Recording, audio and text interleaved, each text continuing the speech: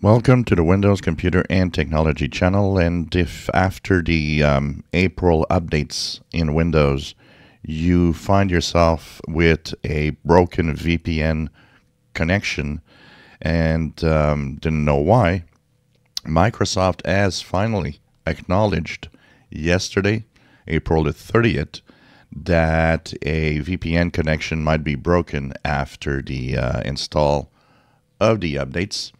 So here they have it right here, and it says that it's confirmed that after installing on Windows 10 and 11 the updates of April, VPN connections might fail.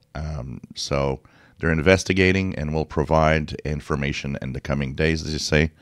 So if using a VPN is important to you and it doesn't work anymore, something is happening with the security updates. It took a long time for Microsoft to acknowledge. It's always a slow process, basically. So this is weird that it takes so much time sometimes. So if you have VPN issues, it's affecting both Windows 10 and Windows 11. And if you really absolutely need, you can always roll back. But once again, it's not necessarily the best of ideas.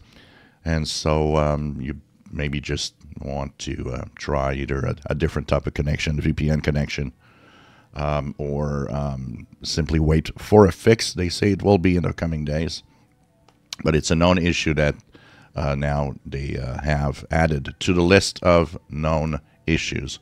I will share once again the page we have here, which is the page where known issues of Microsoft pop up. On the left side, you have, of course, Windows 10 with the different versions and known issues, Windows 11, and Windows 10, of course, with the different problems and known issues. So you just click on whatever section is relevant to you.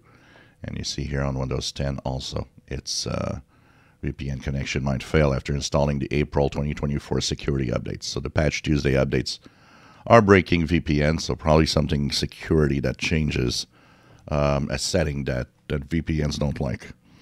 If you enjoy my videos, please subscribe, give us thumbs up. Thank you for watching.